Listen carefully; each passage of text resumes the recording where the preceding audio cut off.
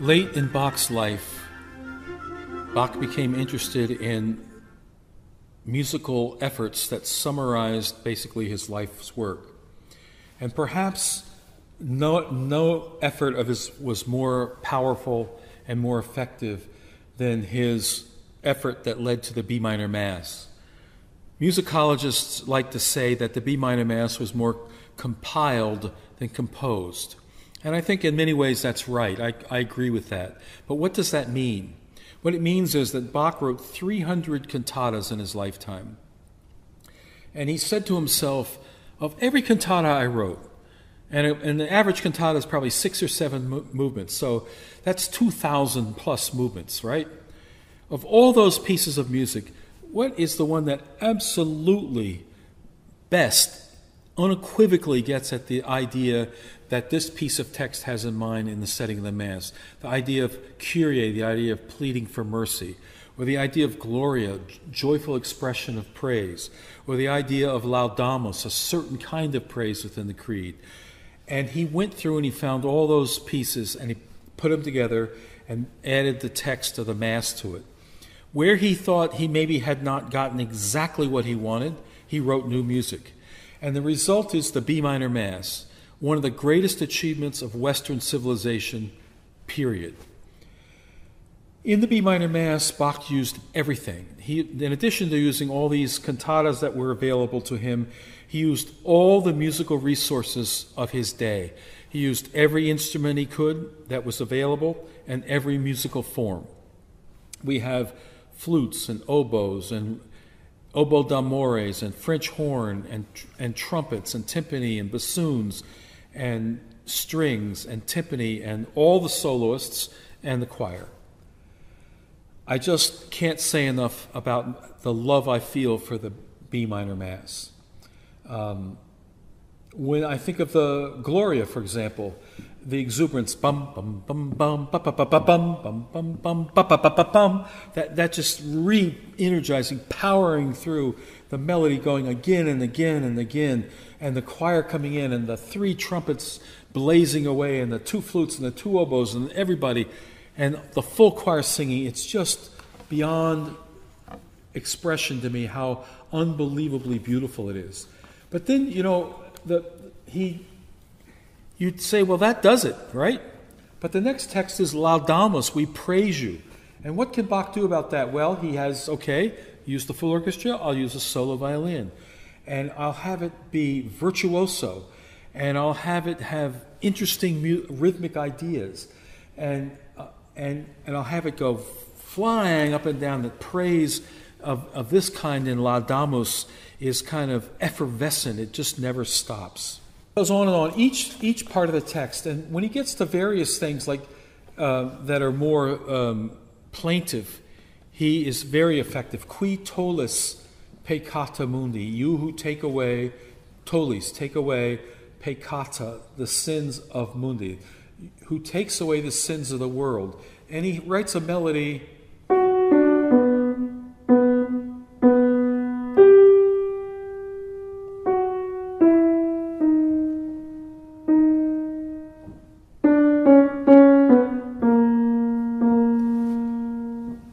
In its simplicity, that's very beautiful. The tollis is like bells, a kind of reminiscent of something you think of associated with church.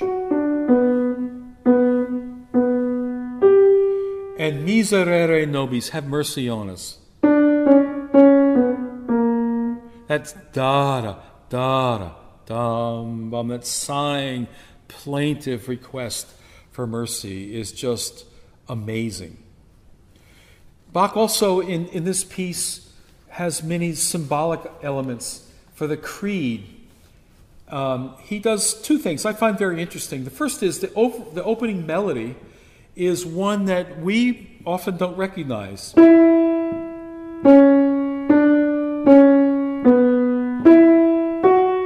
Sounds like a plain melody, and in fact it was a Gregorian chant, but it was the chant used in Bach's church.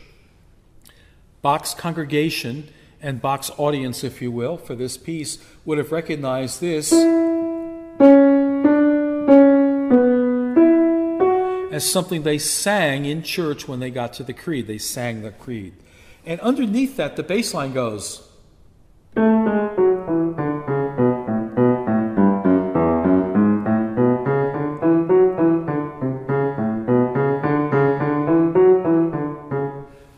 On and on and on. What do we call this?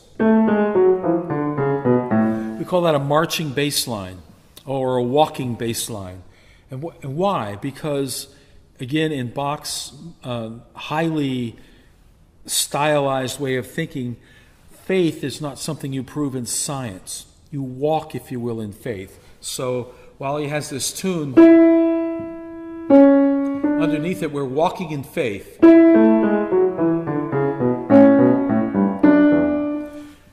The tune is a statement of faith, and which we accept. We can't prove. We choose to accept, and so we have the melody of the credo and the walking in faith underneath it. Then we get to, within the creed, various parts of the creed. Here's one of my favorites, and I studied with Helmut Rilling, who was the first person in the world to record the complete works of Bach. He finished in time for the tricentennial of Bach's birth. Bach born in 1685. He finished in 1985. And I remember he said to me once about this spot, this is et in unum. And the two are one. The two are the same yet different. That's the text in the creed. God the Father and God the Son, the two are the same yet one.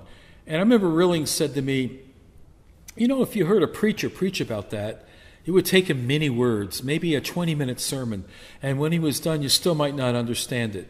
He said, but Bach does it in just a couple notes.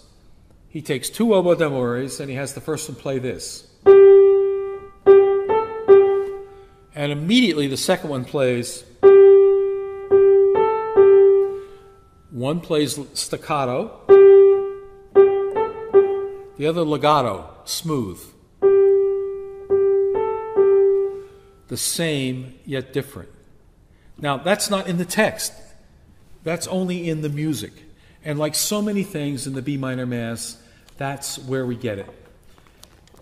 And the B minor Mass has all kinds of symbols, the Sanctus, from Isaiah 6, and the three-winged cherub, the wings of the cherub. Bach shows all of that with the choice of music in 6, 2 choirs and 6 parts. Just again a symbolic effort. But at the end, Bach ends with the Mass ends with Agnus Dei, qui tollis peccata mundi, Lamb of God who takes away the sins of the world, have mercy on us. And then Bach adds, Dona nobis pacem.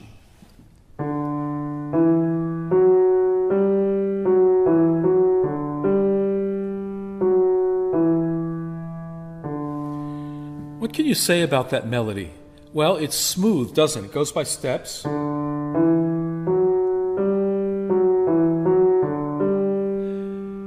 And the notes tend to be half notes and whole notes.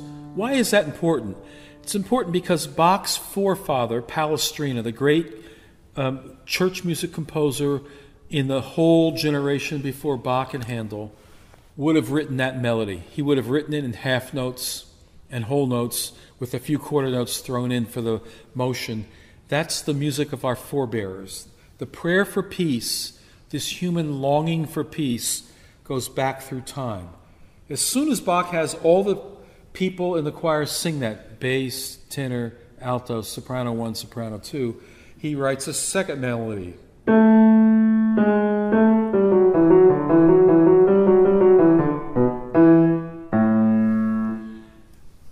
That melody, you could imagine being played by the orchestra and being developed and being called a Brandenburg Concerto.